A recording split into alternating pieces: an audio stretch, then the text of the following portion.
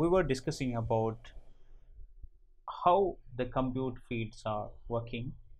What are the things we have to keep in mind when we're dealing with the compute field in the last video. In this video, in this session, how we can give a value by default to a field. For example, when we create a sale order or something like that, we can put the date by default, right? And we can assign the same person, the person the user who is creating this sale order, as the created user. So that kind of things, how we can set some default values into some fields, that's what we are discussing in this video. So if you didn't watch the previous videos, you can check the playlist, check our channel, and find out all the previous videos, and you can get the things updated. So let's get into the subject. So this default can be given, default value can be given to any fields, and we do that at the time of the field definition. So if we take an example, yes, okay, we can go to the CRM and models. Yeah, let's take CRM lead. So in the CRM lead,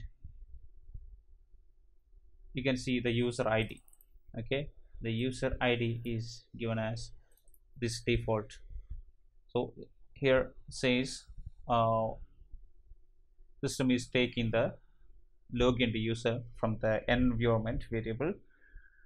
So this user ID will get the login user, the user who is creating this lead. So he will be a salesperson, that's why the string is salesperson. And just like that, some other things like a default, the company ID, you see the company ID also taken from the environment variable. And you can see that type. So by default it's a lead.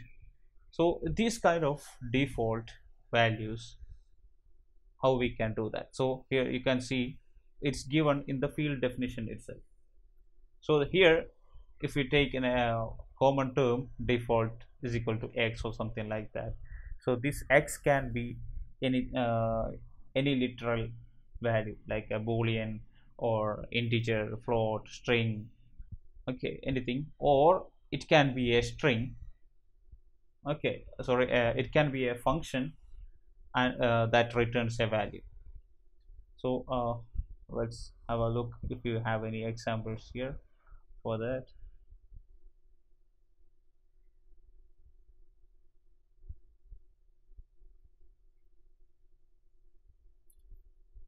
It's default is equal to, you can see that default is equal to 0 here.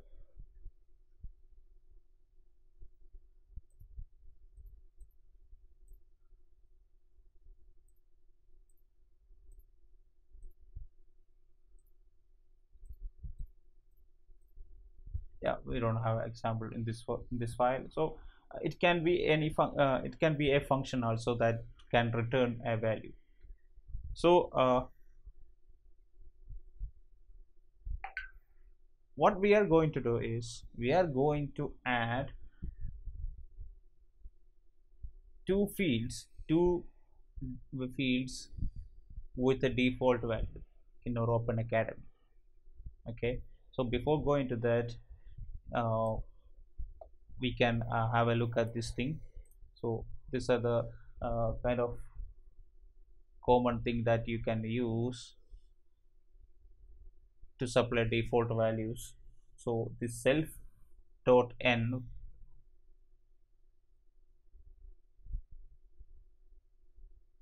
this is an environment variable that have many data.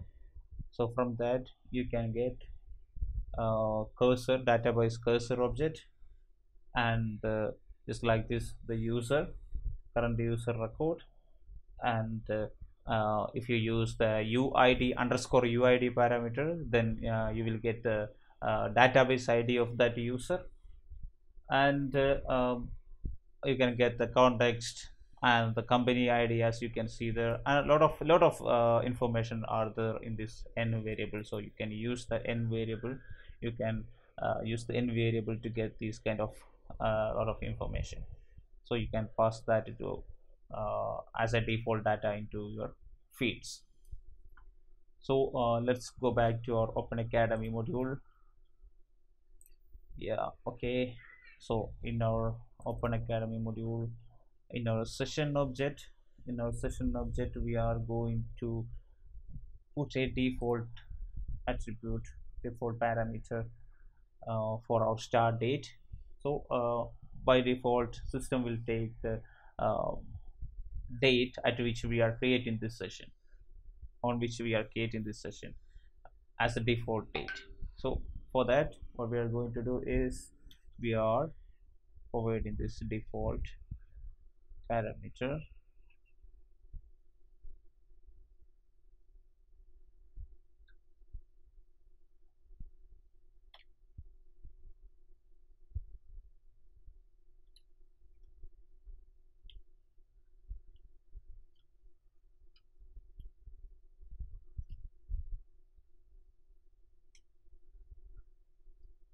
We can give this like this. So this fields dot date dot today is returning a the current date. So whenever we try to create a session, this start date field will be filled with the current date.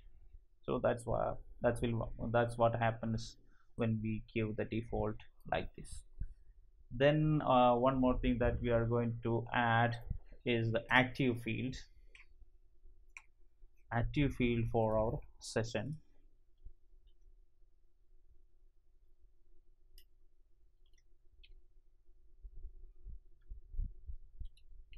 So this is a Boolean field.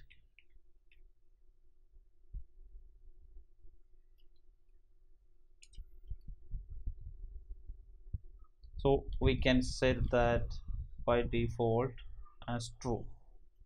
So what we can do is we can give, okay, so we added two we modified one existing field with the default attribute, and we added a new field with the default attribute. It's called active. Okay, now we can add that in our view. Open Academy, it's a cool subject. Now this is our session. So in session we can put this. There is only one field that we have to add because the start date is already there in our form view. So we can just add the active.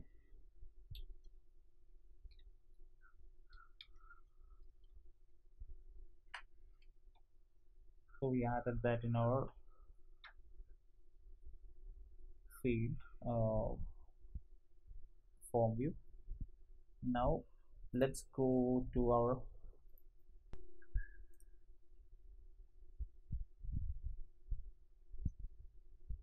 the upgrading is completed. Then let's go to our Open Academy.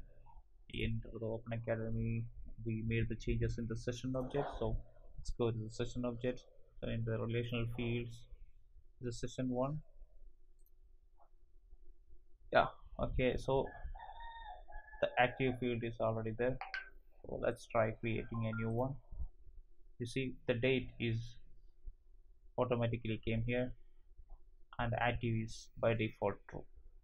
So this is what happens when you give default. The value that you are supplying to that field will be filled by default in the fields. So I hope you get the points, how we can set default value for a field. And if you have any doubts, you can put your doubts into the comment section. And you can subscribe to our channel to get notified about the new videos. Thanks for watching. Have a nice day.